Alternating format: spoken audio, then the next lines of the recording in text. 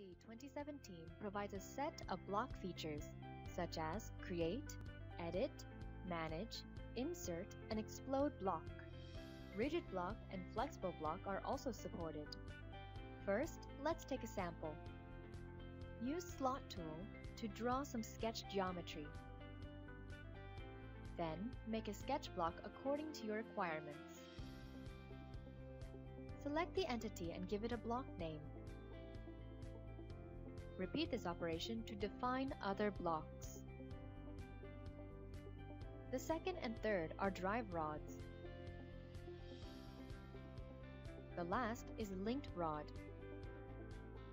We define it as a flexible block.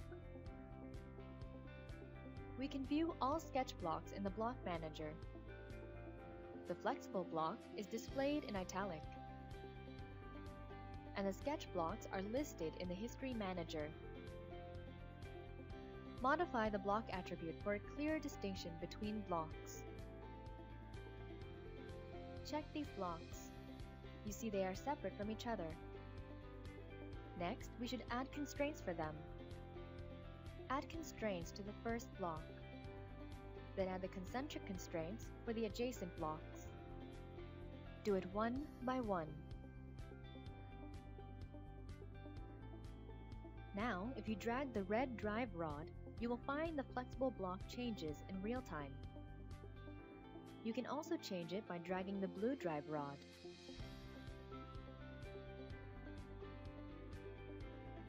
A flexible block can be converted to a rigid block. You can do it in the Block Manager or the right-hand menu. Double-click to edit the block. Here, we change the slot length. After editing the block, the sketch is automatically updated. Let's continue to modify the linked rod length and another drive rod length.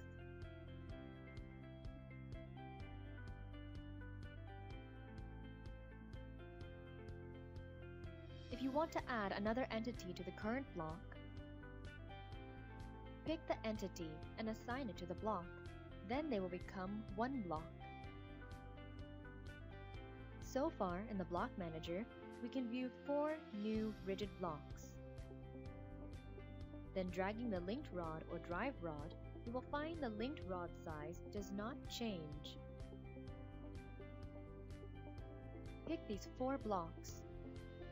We can define a new second level block for them. Call it 4-bar linkage and define it as a flexible block. Next, create a new sketch in the same file, and then insert this new block. Add the basic constraints first. Then drag one rod. You can view the movement of this 4-bar linkage.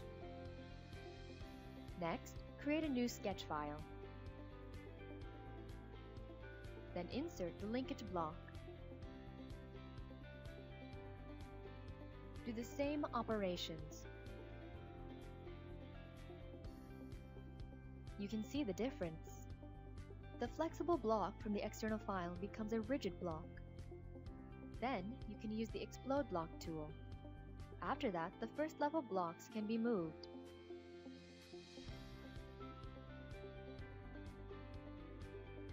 Another improvement is the customized ready sketch. The preparation work is creating the sketch block.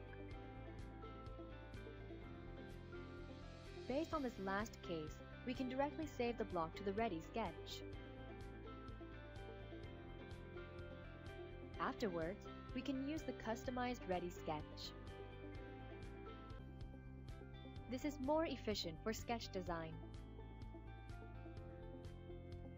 The third improvement is more visible interaction. When you draw or edit a sketch, you can show the dimensions of some features and blank some unneeded shapes. Editing the sketch dimension, the external dimension can be referenced. Press F7 to pick external dimensions.